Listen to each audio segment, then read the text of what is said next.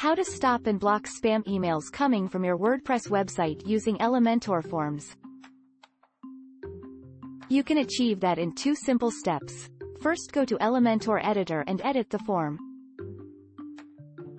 On the Form Fields tab, click to add item.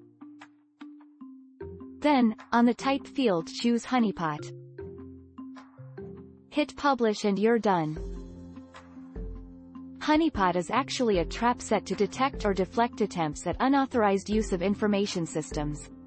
It alone may be enough and solve your spamming problem. The second line of defense is using Google reCAPTCHA. For that you'll have to have an API keys. Follow these simple steps to create one. Open your browser and go to google.com/reCAPTCHA. Right-click on V3 Admin Console. Sign in to your Google account. After you've logged into your dashboard, click on the plus icon to register a new site. Next, add label. Choose reCAPTCHA v3. Enter your domain name. Make sure it's the root domain and not a subdomain. Your email address. Accept the reCAPTCHA terms of service.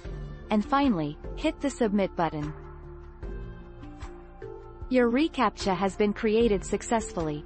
Copy the API keys and go to your WordPress dashboard.